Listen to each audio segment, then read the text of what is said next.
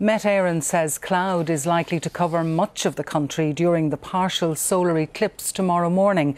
The event, which happens around once in a quarter century, will see over 90% of the sun's surface blocked out by the moon. They're slightly spooky and caused fear in ancient civilizations, but solar eclipses are also extraordinary astronomical phenomena we rarely get to enjoy. Although they happen once or twice every year somewhere on the planet, the last eclipse visible here was in 1999, with the next one not due until 2026. They occur when the moon passes between the Earth and the Sun, casting a varying shadow on the Earth's surface in certain places. So tomorrow there will be a total eclipse along a strip from the Arctic down over northern Norway and the Faroe Islands and across the North Atlantic. Here in Ireland, we'll be in a zone where at least 90% of the sun will be covered, causing a partial but near total eclipse. The phenomenon begins around 8:30 a.m. and lasts for 2 hours, with the peak between 9:22 in the south and 9:31 further north.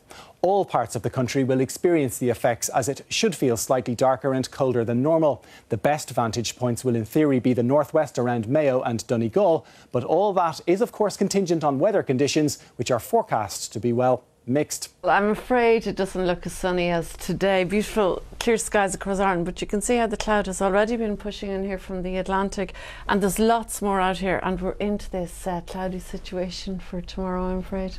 Looking at the sun with the naked eye, telescopes, binoculars or makeshift filters is extremely dangerous and can cause blindness. There are safer options. Simplest way is just a piece of card with a hole punched in it, and pick up the light on a piece of white paper behind it. You'll get a nice disc of the sun, as we have here. That's completely safe. In an ideal world, if you have a pair of eclipse glasses, as we'll have at our National Eclipse Watch, these give a superb view of the sun. Very safe, they block out all the dangerous light. And the ultimate way is to project an image with a telescope, but you need to know what you're doing. A list of public viewing events around the country is available on the RTE News website, so no matter what the weather, you won't be in the dark about Eclipse 2015. Will Goodbody, RTE News.